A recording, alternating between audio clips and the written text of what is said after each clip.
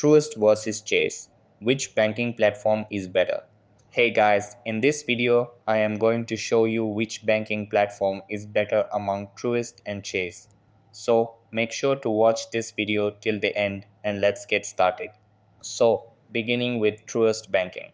Truist has a significant number of branches, particularly in the southeastern United States, offering convenient in-person banking options. Provides a wide range of banking products, including checking and savings accounts, credit cards, loans, and investment services.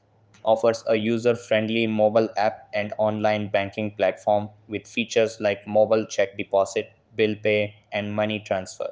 Known for personalized customer service and support, including financial advisors and wealth management services.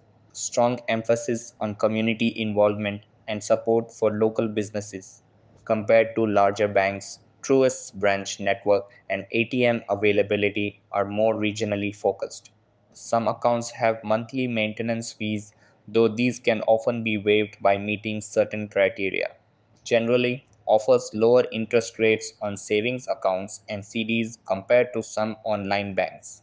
Now let's come to Chase Banking. Chase has a large number of branches and atoms across the US, making it convenient for customers who prefer in-person banking. Chase offers a comprehensive suite of banking products and services, including checking and savings accounts, credit cards, mortgages, auto loans, and investment options.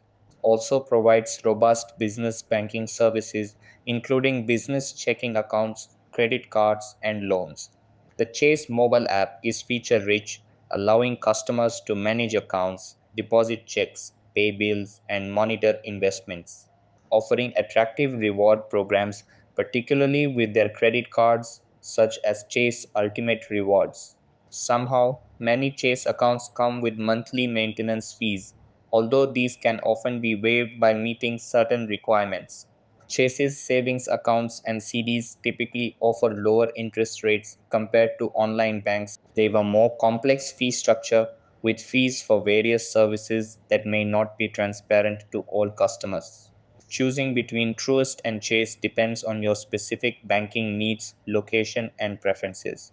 Both banks have their strengths and weaknesses, so consider factors like branch availability, digital banking features, fees, and the specific services you require to determine which platform is the best fit for your financial needs in 2024. That's all for this video.